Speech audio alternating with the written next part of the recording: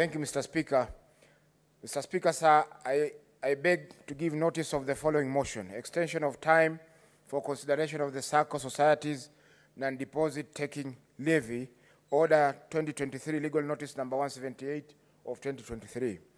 The chairpersons that are aware that the SACCO Societies Non-Deposit Taking Levy, Order 2023, Legal Notice number 178 of 2023, was tabled in the Senate on the 15th of November 2023 and referred to the Select Committee on Delegated Legislation for consideration, recognizing that this order relates to imposition of a levy on non-deposit taking SACCO societies.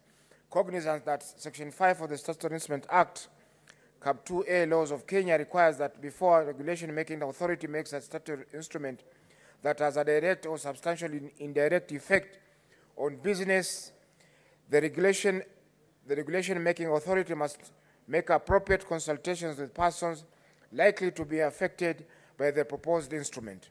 Realizing that the 28 days, sitting days timeline for consideration of the regulations lapses on Thursday, 21st of March 2024, and yet the committee has not been able to complete its work within the duration, now therefore the Senate resolves to extend the timeline for consideration of the SACCO Societies Non-Deposit Taking Levy Order 2023, Legal Notice number 178 of 2023, by a further 21 days, pursuant to Section 15(3) of the Statutory Instruments Act, to enable the committee to consider the regulations and engage all the stakeholders and make its determination on or before Thursday, 11th of April, 2024.